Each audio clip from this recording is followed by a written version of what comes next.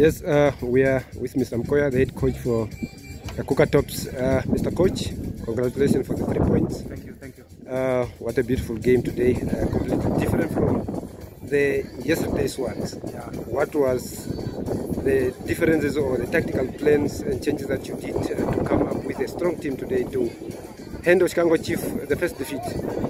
Yeah, we knew Oshikango Chiefs will play their normal game. So we had to make some changes to bring in our 2 strikers. That was the only change we made today, and it paid off.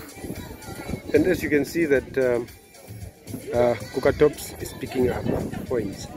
Is there any pressure from the fans and the management onto you? The pressure will always be there. Cuca Tops is a big team, so the pressure will always be there, especially from the fans. They want to win. For them, they want to win. And we saw that when the like of Nasari and the number 9, when it came in, the game completely changed. The pressure was mounting. Yeah. What was the tactic of leaving them out and bringing them in the second half? Yeah, we knew that Oshikango Chiefs, the backline is tired, so we needed fresh legs. So that's why we fresh legs and speed as well. So we brought in Nasri and Janka for the speed. So as you can see, they could not cope with the speed up front.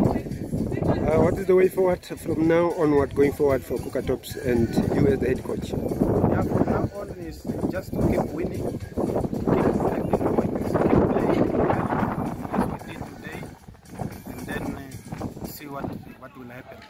A word or two from you to the supporters and sympathizers. You know that Cuca Tops is one of the biggest teams and deserve a large followers and supporters in Rundu. Yeah, just to say thank you to the supporters for coming in numbers, big numbers. We really appreciate it, and we need them for the upcoming games.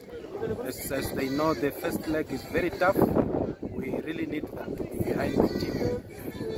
Thank you. Thank you very much, Coach, for talking to us.